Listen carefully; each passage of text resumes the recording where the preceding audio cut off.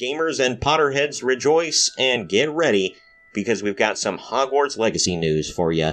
I'm Troy from Marks on Games, and today we're going to be going over an article where we finally find out the game length for Hogwarts Legacy coming out in February. Before we begin, please like this video, subscribe to the channel, and click the bell to be notified whenever we post brand new videos. We bring you new content every single day of the week, whether it's about video games, TV, movies, and of course, pro wrestling. Now, on with the story. The article that I'm referencing from comicbook.com is linked down in the video description. Hogwarts Legacy game length revealed.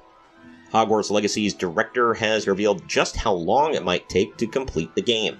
Like many other open-world games, Hogwarts Legacy is going to feature a number of different areas to explore and side quests to complete, and while there is a main story path that players will be able to follow, the game's vast scope means that the time it will take to reach the credits will be much different for virtually everyone that experiences it. Speaking to comicbook.com at a recent preview event for Hogwarts Legacy, Avalanche Software director Alan Tu tried to give us a better understanding of just how long the game is. Tu obviously doesn't yet know how general audiences might play the game, but in his own experience during playtests, Tu indicated that those looking to see everything that Hogwarts Legacy has to offer should clear a lot of time in their schedule. Quote, "We find that the length varies really dramatically and really widely based on the player, and, like you said, mainlining versus doing side missions," Tu said. Quote, "I can describe it through my own lens. I'm someone, you can imagine, who has been through many playthroughs, and you understand what I might know about the game, given my position. I recently did a 100% playthrough of everything, and even with all my knowledge and my information, that was an 80-plus hour run getting through all the content. I feel like there's a lot there and a lot to engage with, and I'm excited for people to have that experience." End quote. Considering that Hogwarts Legacy took roughly 80 hours for someone who is so intimately familiar with the game to complete it fully, it stands to reason that normal players could take closer to 100 hours to accomplish everything.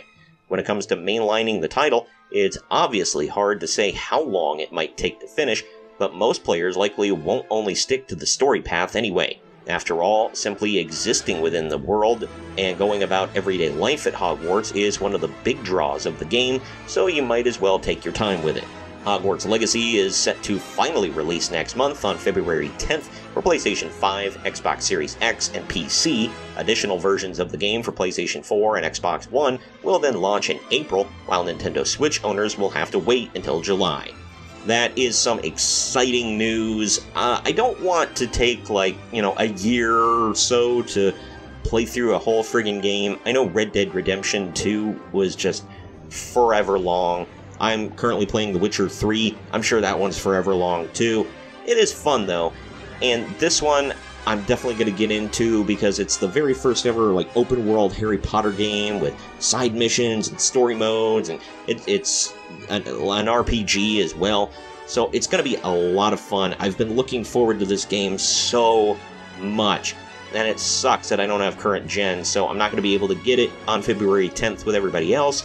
And I'm still hoping and praying for that release in April for PS4 and Xbox One, because there's still something in the back of my mind saying they might cancel it, and that has been a heavy rumor for a while that they're going to cancel it for last gen, and that's really all I got, and they might cancel it for the Switch since they pushed it all the way back to July. I really wanted to get it on my Switch so I could play it anytime, anywhere, and that's just, I don't know. I don't feel like I want to wait all the way till July to get the game. Plus, everything is more expensive for the Switch, so you know how that goes.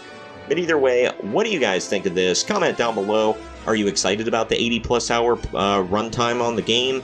Are you gonna play right straight through the story mode and just beat it? Are you excited about the side missions? Are you gonna be a good wizard or a bad wizard? Which way are you gonna go with it?